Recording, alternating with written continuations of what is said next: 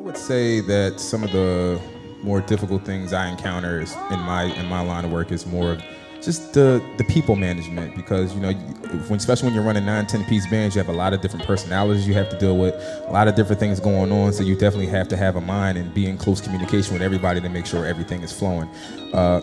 Past that, sometimes you get issues where you might not have people who are necessarily up to the level that you need.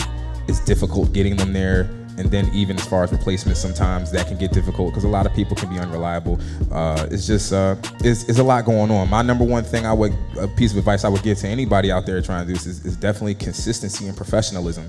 Like being on time, clear communication, and doing your work.